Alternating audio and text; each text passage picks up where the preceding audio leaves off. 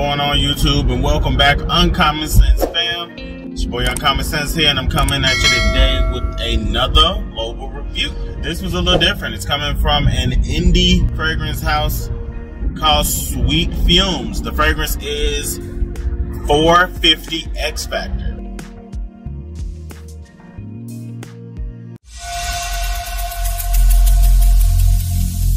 Every single day, I'm gonna make something great. That's my way.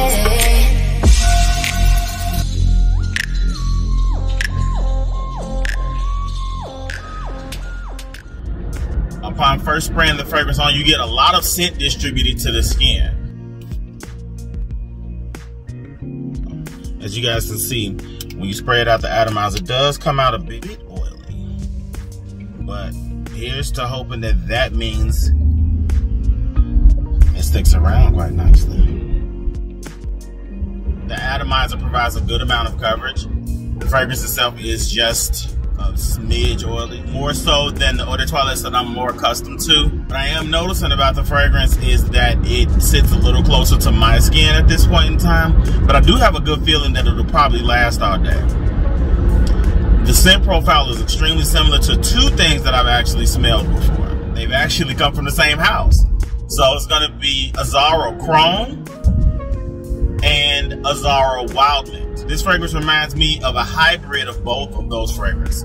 If I had to classify this fragrance, I would put it in the category of an aromatic fougere. It has that aqueous amber, melon, and mint combination. Definitely mint in the open. I recently learned something about Calypsone. Calypsone is the note that kind of tones up melon-like. One of them. I know Calone is one that has that aquatic melon scent as well. The amber comes along toward the end and anchors the fragrance with a recognizable sweetness. This is a fragrance that, of course, I would have in my collection. I don't particularly care for Azzaro Chrome. It has a sugar water type of vibe. It's just not my jam. However, I love Wild Mint. I have that one in my collection. And I feel like this one is unique enough to actually take a spot up in Uncommon Scentz. I can see myself wearing this a lot in the spring and summertime. I'm not exactly sure how it will perform in cooler weather. It sits quite close to my skin, but it's an enjoyable aroma. I really feel like it can do no wrong.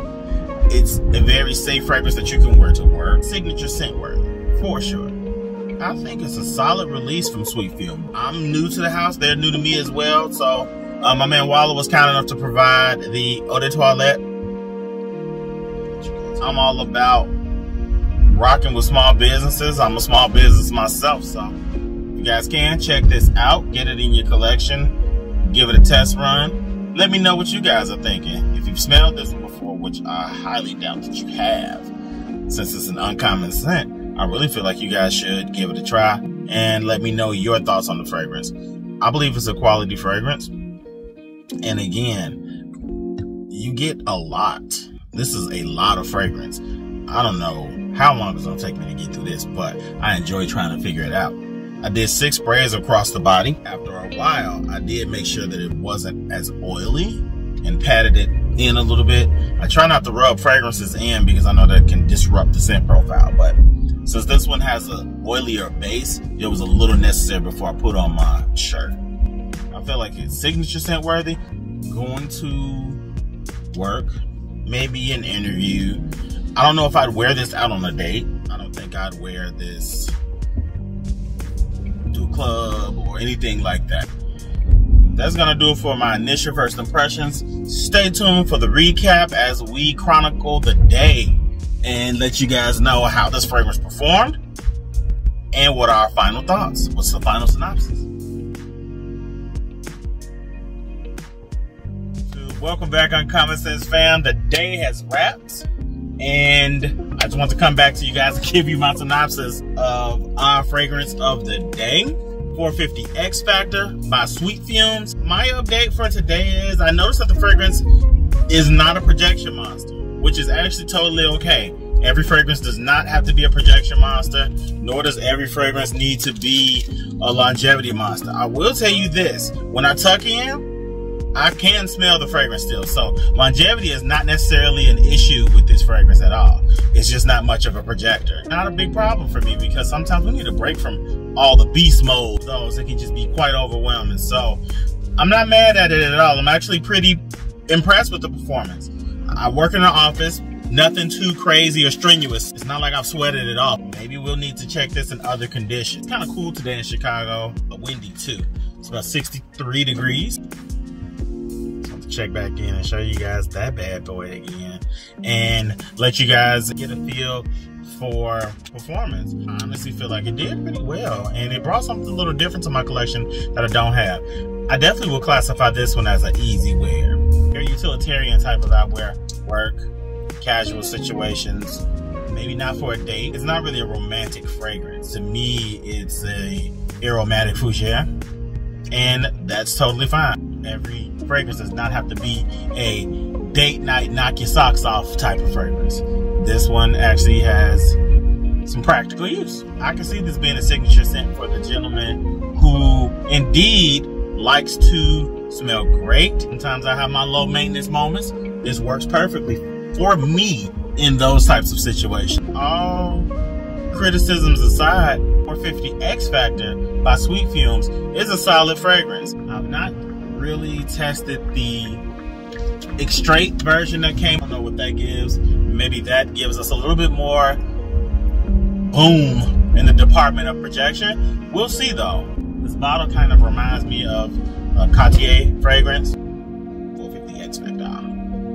How would we rate this fragrance? As far as smell and uniqueness, references a fragrance that a lot of gentlemen in FragCom adore and swear by, especially for a very affordable fragrance, aka what people are calling cheapies. I'm gonna give it a 7.5 because it technically does not smell exactly like anything that I've smelled. In terms of packaging or presentation, I like this bottle. I like the fact that it came with an straight roll-on. Give it a 7.5 there, to be honest. I don't know exactly what the final package is gonna look like, but I like the bottle, and I like the fact that it came with a roll-on. Can't write it on price. I'm not exactly sure what the exact price is at this moment, what the price point would be. But I think it's fair. I rated it a 10 for what it ended up costing me. The manufacturer sent it to me, provided he just wanted me to review it, really. I get to keep the fragrance, I do a review, tag him in it, and I think that's fair.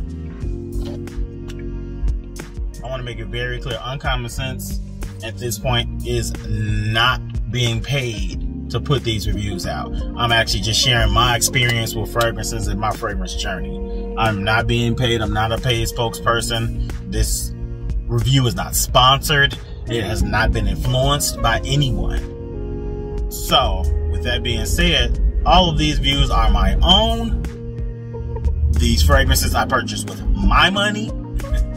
Even though Sweet Fumes gifted this to me, I still felt the need as a small businessman, entrepreneur, perfumer, designer, creative.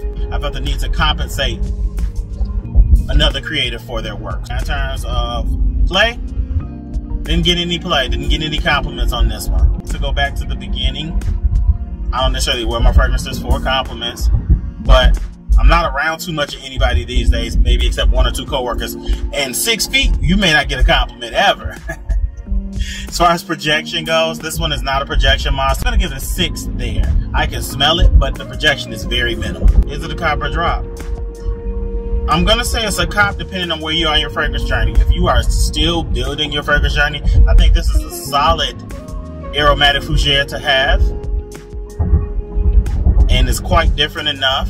Even if you have a few aromatic fougeres, this one's gonna stand out a little bit more for the fact that I haven't smelled anything that smelled exactly like it. I've not picked this up and be like, oh yeah, this smells like so-and-so. I smell elements of things that I recall. Again, it's been your boy Uncommon Scentz. Let me know if you guys have heard of this one, seen this one, tried it, smelled it. Let me know what your experience is with 450 X Factor.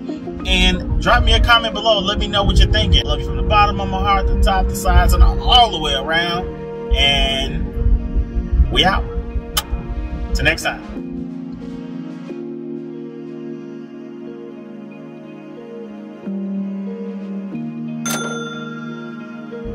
The Eau de Toilette spray board. My man Waller was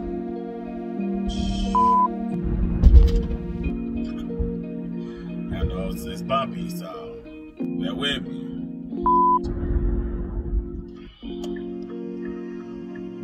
Drive it down. If I had to classify this fragrance, I would think this would probably be a Fougere or a Chypre. Not exactly sure which one, because it does have, well, maybe aromatic too.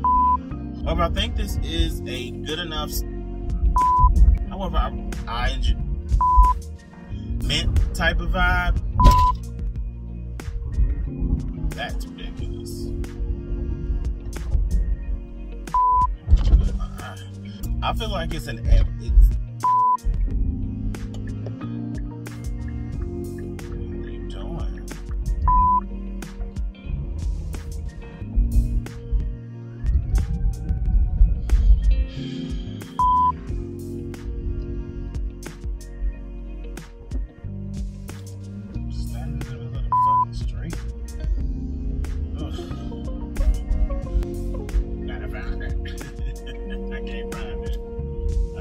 A visual of it, but I can't find it. So I've not really seen the. It's kind of dark, so I'm not gonna say nothing until we get out the dark. Yeah, what I'm gonna make for dinner? Because I got some shrimp, I got some fish, but I don't know what to make along with it. I was thinking of mashed potato, but I'm gonna need milk. Don't have any milk. Scare us up some milk. That's not a big challenge. I actually kind of like this bottle. This bottle kind of made. Focus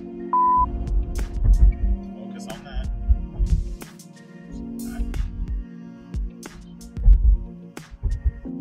I don't know why this camera wants to focus on me.